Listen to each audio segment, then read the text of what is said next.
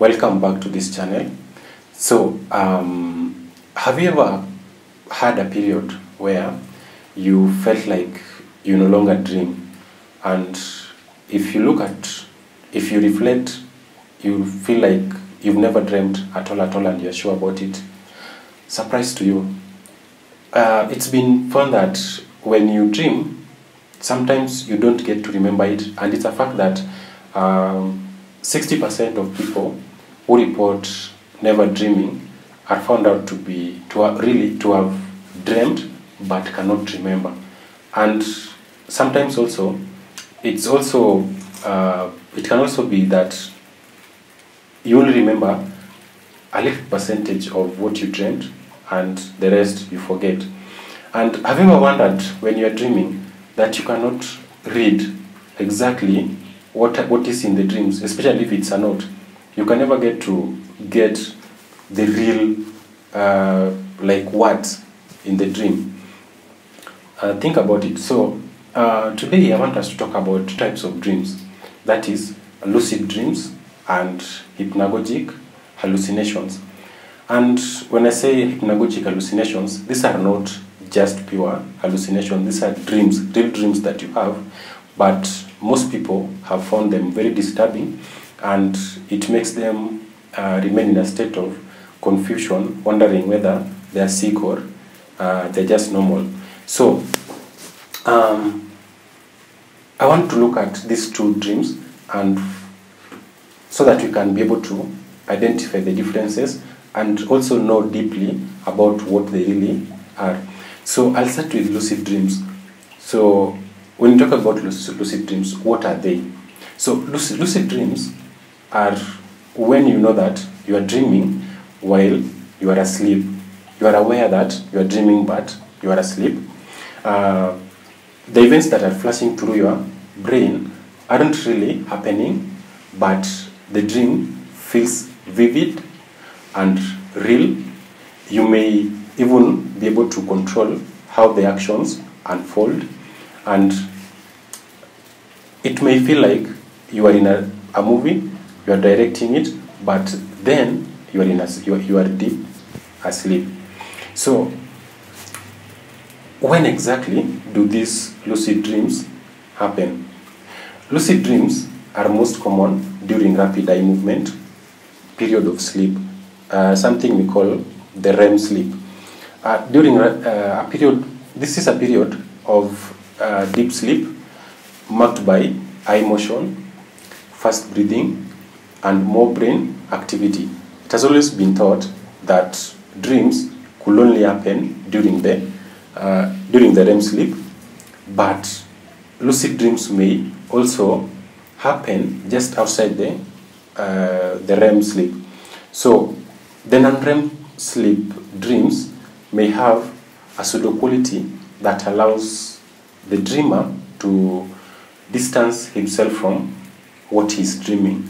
So when you're having dreams within the REM sleep, sometimes you might not have that much control of what's happening, but when you have dreams outside of the REM sleep, you can always discriminate on what is going on inside that dream. So usually enter REM sleep about 90 minutes after falling asleep. It lasts about 10 minutes. As you sleep, each period is longer than the one before, but they probably don't happen often, usually only a handful of times in a year. So that is when we're talking about the lucid dreams. So it's not that every day that you get to have the lucid dreams, and you can only have that a few times in a year. So lucid dreams, the research that has been done on lucid dreams isn't that much conclusive, but the ideas fronted borders on the physical differences in the brains of people who do have the lucid dreams and those who don't have lucid dreams. So the very part of the brain called the prefrontal cortex, that is on the front side, that one it's the site of high level of tasks like making decisions and recalling memories. It is bigger in people who have lucid dreams.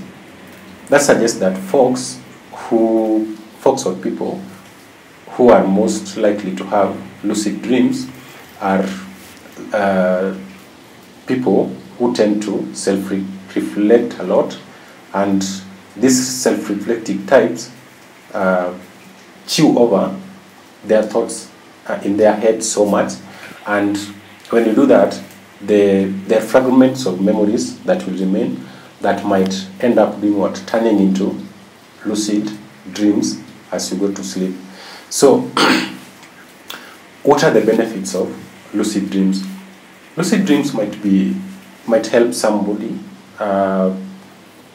in their life, and I know it sounds a bit sketchy, but when you have these lucid dreams, you get to have less anxiety. That is one.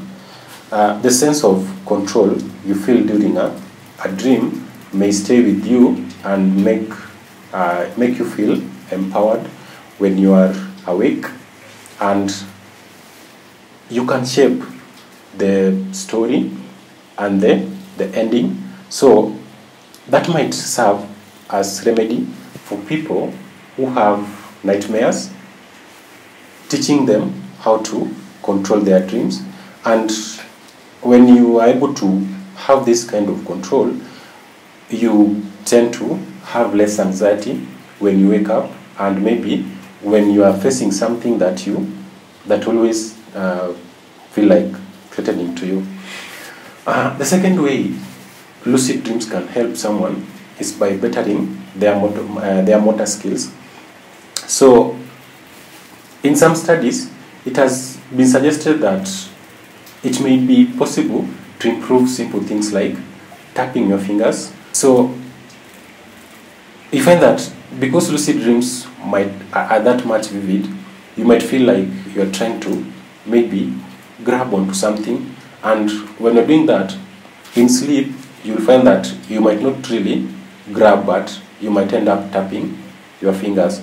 So when you're doing that, you find that it helps you in improving your motor skills, because these are things that you can remember when you are awake and you can apply them in real life situations. The third benefit of lucid dreams is that it can improve in problem solving. So there's evidence that lucid dreams can help people solve problems that deal with creativity, like conflict with another person. It can help you resolve a conflict with another person. But the same cannot be said about logical stuff, maybe like solving a mathematical problem. So it can help you in problem solving, but not ones that require logic, but the ones that require creativity to be applied. So the last point on benefits of dreams is that it can add you more creativity. I know I've talked about creativity, but people who have been subjected to experiments with dreams, they have proved that at one point they were able to come up with new ideas or insights, sometimes with the help of characters in their dreams. So, talking of this, when we talk about the biggest, can I say internet company, but Google, there's one time that Larry Page said that it came about as a result of a dream. So from that dream, Google was born, and that is what I mean when I say that lucid dreams can help somebody to be more creative. So having looked at the benefits of lucid dreams, I want also to throw in some dangers of lucid dreams. So lucid dreams may also cause problems. That includes less sleep quality, So due to the vivid nature of the dreams, they can end up waking you up and make it hard to get back to sleep. So you get to understand that the scary nature of some of the dreams that you might have might interfere with your focus. So when you wake up, you end up not getting back to sleep that easily. And remember that the nature of the dreams might disturb you and you might not be able to think about sleep again. Yeah. So another danger of lucid dreams is that it can bring confusion. It can also result into delirium and hallucinations in people who have certain mental health disorders. And lucid dreams may blur the line between what is real and what is imagined. So people who have mental health issues, some of the symptoms may include hallucinations, and if they get to have these lucid dreams, it might end up exacerbating their problems, because they might not be able to differentiate between what is real and what is not real, what is imagined in their head. So those are the dangers of lucid dreams. So having talked about lucid dreams, I want us also to look at hypnagogic hallucinations. What are hypnagogic hallucinations? They are vivid and sometimes frightening hallucinations that occur in the setting of, in the onset of sleep. And these ones are a little bit scary. So before talking about this in details, I want us to look at some illustration. So this is a case study from a book I found online. It's called The Principles and Practice of Sleep Medicine. It was 4th edition, published in 2005 by the likes of Antonio Zadra. So they had this case of a woman. At age 19, she was raped. By the time she was kidnapped, by the time she was giving the story, she was 36. So before getting to sleep, she developed something we call PTSD. And when she was abducted at that age of 19, they took her for more than 3 days. They raped her, they beat her, they burned her, and also subjected the lady to death threats. For those of you who watch movies, you've ever seen this game. It's called the Russian roulette. You put a bullet inside the pistol, and then you roll, and then you try to shoot. So if you are lucky, you won't be blasted, your brains won't be blasted. But if you're unlucky, you find that you're never sure if the bullet is going to come out and hit your brain, hit your head, or if you'll be lucky that it won't shoot. So she was subjected to all this by a motorcycle gang who kidnapped her. And although she regularly re-experienced these horrors through flashbacks and nightmares, even worse were the hypnagogic hallucinations. And in this case, they are classified as terrifying hypnagogic hallucinations. And she felt as if, though she were awake, she felt like she was aroused and terrified, yet unable to move. Time seemed to be extremely drone. So this out of experience stuff kept on replaying on her head. So it felt almost as torturous as it was in real life when she was going through that. So things in this instance felt like they were going in slow motion. And so this is an illustration of what comes when you are having hypnagogic hallucinations. So terrifying hypnagogic hallucinations are terrifying dreams similar to those in REM sleep. After a sudden awakening at sleep onset, that is only when you are going to sleep, you felt asleep a bit, but then you wake up suddenly. You find that that is when it's more likely that you'll get the hypnagogic or terrifying hypnagogic hallucinations. So there is prompt recall of the frightening content. Sleep onset REM dreams or episodes may be aggravated by factors that predispose someone to this type of sleep. For example, withdrawal from REM sleep suppressant medications, chronic sleep deprivation, sleep fragmentation, and narcolepsy. So if somebody has these predisposing factors, they might be more prone to experiencing hypnagogic hallucinations. Other sleep and medical disorders may accompany the condition.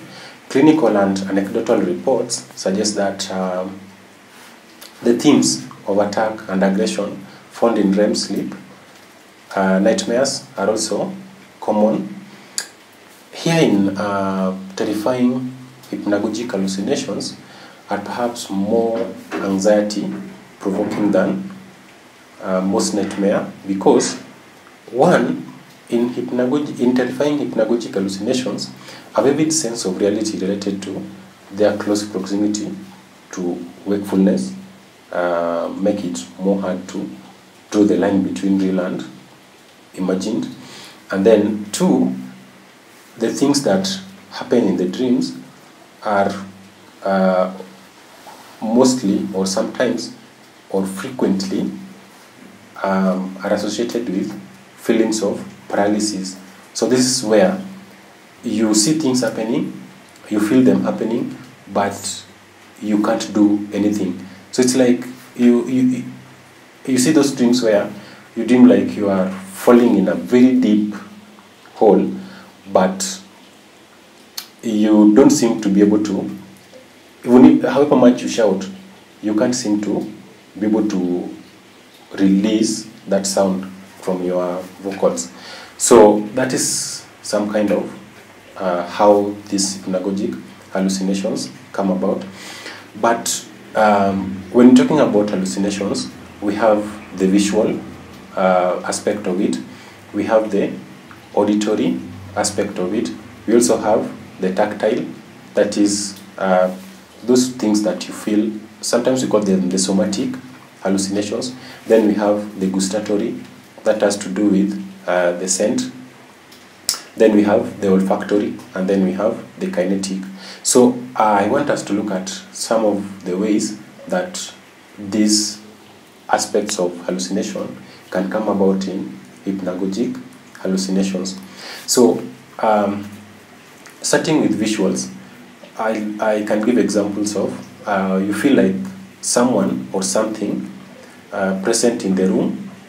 Simple elementary forms such as maybe sparks or lines, flashes and shadows. Then there is complex forms of visual hallucinations in hypnagogic hallucinations that come in the form of waterfalls or animals, known or unknown people or faces. You can feel like they're thieves or soldiers, and lifelike scenes in the hypnagogic dreams. And then when we come to auditory, there are also examples like you feel like there are footsteps or you can see explosions, you can feel like there are shots, a beep from a cell phone, voices of known or unknown people, familiar or unfamiliar songs can also be playing in the background. The auditory and the visual modalities of hallucinations are more common because most people report seeing or hearing things in their dreams. So we have varied presentations depending on the population group in which they are studied or these dreams are reported. So when, for example, hallucinations are prominent in people with schizophrenia spectrum disorders, Parkinson's disease, and eye disease, in which they are known as Charles Bonnet syndrome. So each showing a distinct character. So when you look at these dreams, or maybe these hallucinations, you find that people with these conditions that have mentioned, like the Charles Bonnet syndrome, they tend to have visual and auditory hallucinations. And when they are added to hypnagogic hallucinations, they now become even more terrifying. So I'll move ahead and talk about the tactile, which I said can also be called somatic hallucinations. The examples are like someone grabbing you when you're asleep. You feel like bugs are crawling on your skin. You can feel tingling in your body, or you can generally experience pain. But remember, even if you're feeling this pain, it is a dream, it's not happening in real sense. Then, talking about gustatory hallucinations, you might feel like some metallic taste in your mouth, or generally you just get a funny taste in your mouth. Yeah. And then we have the olfactory hallucinations. So the examples of olfactory hallucinations, you can feel maybe familiar perfumes or scents. Then you can feel maybe cologne. Some people report feeling the smell of feces. Some also get to feel the smell of smoke, and experiences may vary depending on the individual and what has been going on in their life. And so I'll move on to the kinetic hallucinations. So in kinetic hallucinations, these ones are rarely felt, but some people report having them, especially in people who have other conditions like narcolepsy. So in kinetic hallucinations, you get to feel like someone may feel like they are floating. They feel like maybe they are flying. They feel like they are jumping into a deep hole. They feel like they are falling, or they feel like they are out of body. So when you're feeling out of body, which we call out of body experiences, you feel like you are levitated or you are levitating. Yeah. So most of the people who experience hypnagogic hallucinations know that the perceptions are not true and do not exist, despite very vivid and real and maybe experienced as they may experience these things as unpleasant and threatening and hard to distinguish from true events. So kinetic hallucinations are so bizarre, they may lead to paranormal beliefs or be mistaken for delusional psychosis. That's why in the beginning I said that hypnagogic hallucinations might be a little bit confusing and very threatening, and they might threaten somebody's mental well-being. So The hallucinations may present the individual experiencing them with a kind of suffering, and the suffering during such episodes is exacerbated by the individual's simultaneous sense of wakefulness and inability to move or call for help. The intense anxiety may seriously disrupt sleep. For example, recurrent terrifying hypnagogic hallucinations may disrupt sleep onset sufficiently to produce sleep onset insomnias. So most people who have terrifying hypnagogic hallucinations may find it very hard to fall asleep because of the intensity of the anxiety that these dreams or these hallucinations cause. So remember that this video is for educational purposes, so do not rush to saying that because I've had maybe some kind of hypnagogic hallucination once, now I'm losing it mentally. No. Remember what I said, that people might develop some kind of paranormal beliefs, or they might confuse the terrifying hypnagogic hallucinations for delusional psychosis. So I hope you can now be able to differentiate between the two types of dreams. And having said something on hypnagogic hallucinations, I said that these are dreams that come at the onset of sleep. But there are also the opposite of hypnagogic hallucinations is called hypnopompic hallucinations, and these ones come at the onset of waking. So that period when you are asleep all night, but then in the morning you wake up, and then for one reason or another you fall asleep again and then wake up. So during that small period, you find that you can have very intense dreams. Those are the ones that we call the hypnopompic hallucinations. And up to this point, I'm hopeful that you've learned the difference between the two dreams and the hypnagogic hallucinations and the lucid dreams, and you can stop confusing whether you are normal or not normal. So I hope this video was helpful to you.